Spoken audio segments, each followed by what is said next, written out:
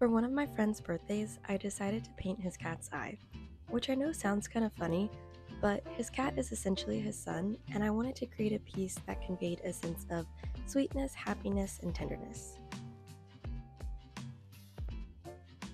So for the sketch, I was thinking about how people usually feel when their pets are looking up at them, tenderly with love and affection. It's almost like they're looking at you with heart eyes, like the emojis. So for this reason, the pupil needed to be a heart. I really do love creating, and that's one of the reasons why art is so enjoyable to me. So when I want to give someone a gift that comes from the heart, I tend to use art as my method to do that. I create a painting for them that's a representation of something specific in their life.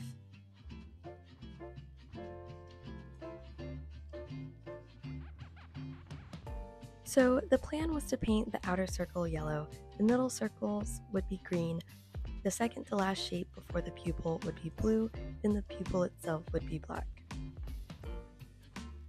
This was one of those mornings where I started painting in my pajamas and then I had to get ready for work.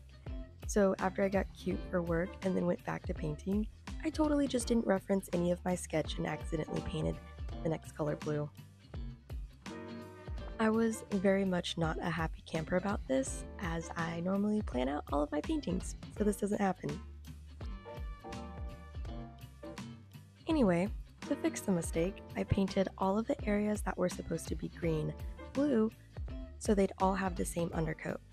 Then I went into mixing the next color, lime green, because it was the closest to yellow, and I wanted the painting to pop. Next, I added blue because I was thinking, okay, yeah, yellow, green, then blue. But I needed the blue to be tighter to the pupil and the green to be the main color because the cat's eyes aren't blue, they're green.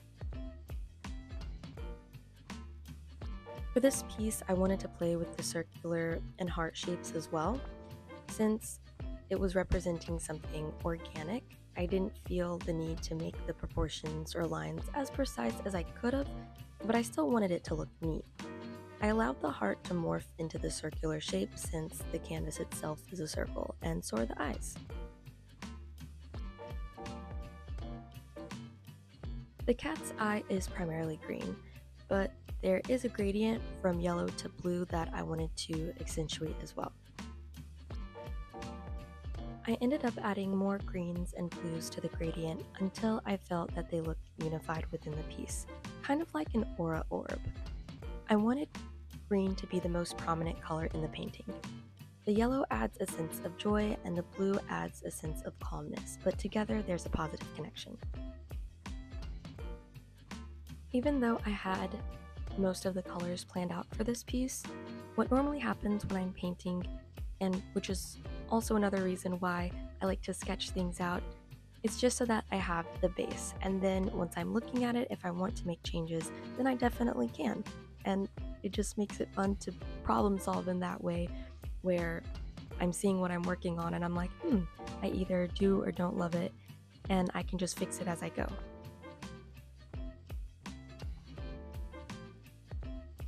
At the end of this video, I did add a picture of the cat and the final painting beside each other, so you can get a better idea of exactly what it was that was my inspiration, all of that.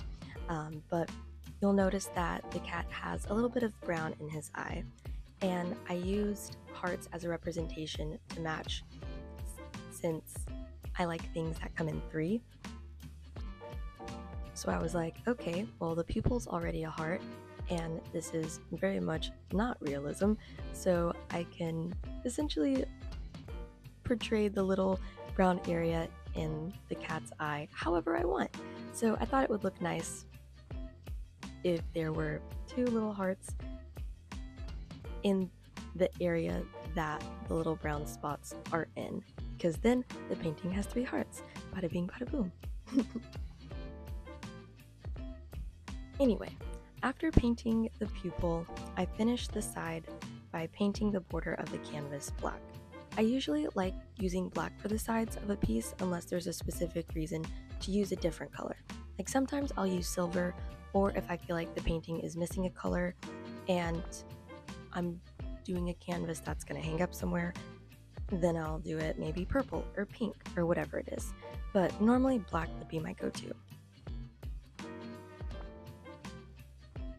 The outlining is always one of my favorite parts because it adds the balance and it's what brings the piece together.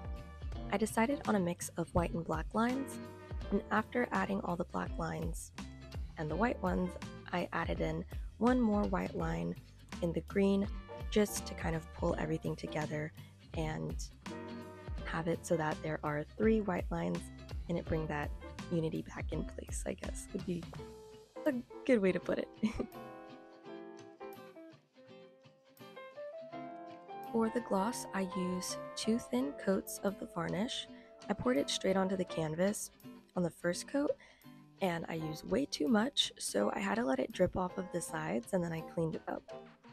This gloss is a little weird though because it stays tacky for a really long time, and the excess that was on the plate, since it was more than a thin brushed layer, didn't dry at all.